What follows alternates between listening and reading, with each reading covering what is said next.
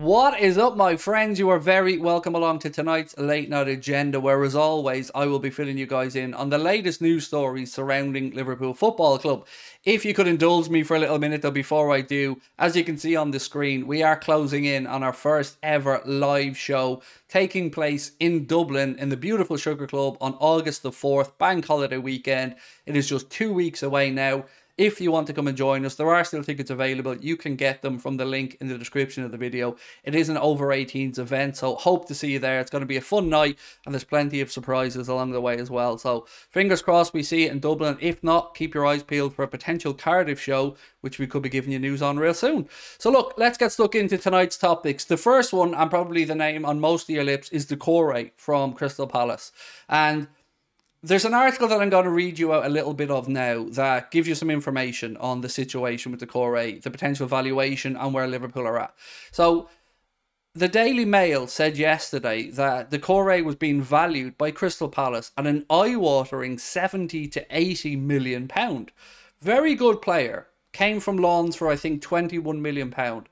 So that is quite a steep valuation. But it goes on and says the claim has received fresh backing from BBC Sport reporter Alex Howell, who also adds that Anfield Chiefs believe this is a fair valuation for the midfielder. So, according to the BBC Sport representative, Liverpool are looking at the valuation of Decore and thinking that that's fair. So, is this an indication of a potential bid coming from Liverpool for Decore? I don't know, but I'd be incredibly surprised to see FSG sanction a bid of 70 to 80 million quid for a midfielder, but let's wait and see what happens. And also, if you're going to spend that much money on a midfielder, why not go over to Inter Milan again and see if you can get Barella? Just a thought. But on Barella, I do actually have a little bit of information that I wanted to go through on Barella and his latest. Apparently, we're not the only ones interested in it, which won't come as a surprise to you. There's a piece coming out of Italy for Tutto Mercato who says that Manchester City and Pep Guardiola have been impressed at what they've seen of Barella. They go on to say that the final against Manchester City was where Barella caught their eye, really, or, you know, impressed. I don't know what game they're watching, but I've watched Barella play quite a bit, and that game against Manchester City was probably not one of the better games I've seen from him. In fact, I don't really think there was anybody who played overly well in that final. But they go on to say that Liverpool, Newcastle and Manchester City are in a battle for Barella's signature. Look, I don't think Newcastle are still in the mix. I think the fact that they're about to sign Harvey Barnes, the fact that they brought in Sandro Tonali, I think that rules them out. Us, again, I'm going to say what I've said before, I'd love it, but I'd be very surprised to see FSG sanction such a big fee. And Manchester City, well, we know they've got the means, right? They've got the finances to make it happen if they so want. And that always has you worried. They're about to sign Josko Gvardiol from RB Leipzig for, again, a pretty hefty fee. So I hope that they don't get him, but, you know, I'd love him personally. And another player who's been doing the rounds today, and this is where we move into the latest topics, really. Marco Verratti is somebody who apparently is of interest to Jurgen Klopp. Now, I scratched my head a little bit here because always been a fan of Verratti. Go back and watch my videos 3, 4, 5 years ago. I've always said he'd have been a dream signing for me at Liverpool Football Club. But those days are gone.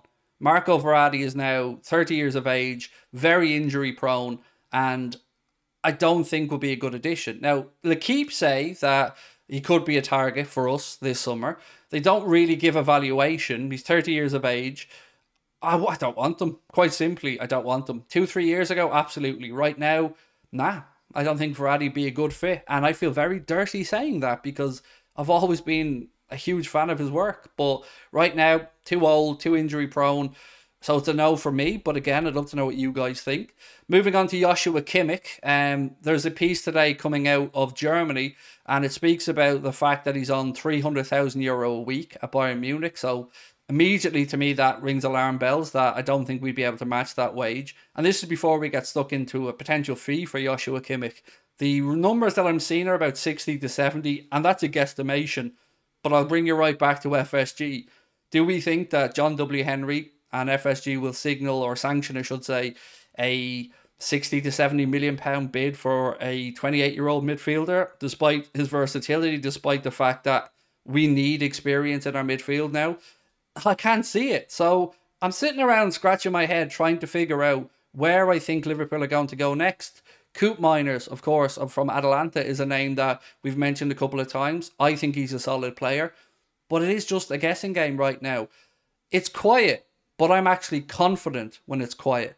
When Liverpool are being linked to everybody and sundry, I kind of don't know what to make of it. But when we're quiet, we seem to act quickly then. So I wonder if the journalists have gotten a little briefing, you know, to don't put out too many crazy links, because Melissa Reddy spoke about a potential stealth signing. Neil Jones spoke about the fact that he thinks Liverpool might make a left field signing that we haven't spoken about yet.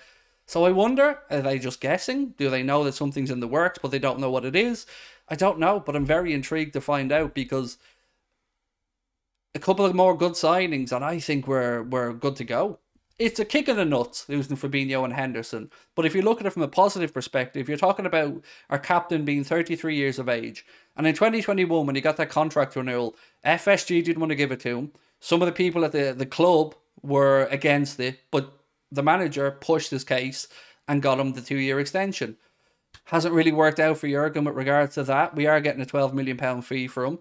But Fabinho, that's the one that we need to replace. Yes, you got Henderson's experience, but Fabinho is a here and now number 6.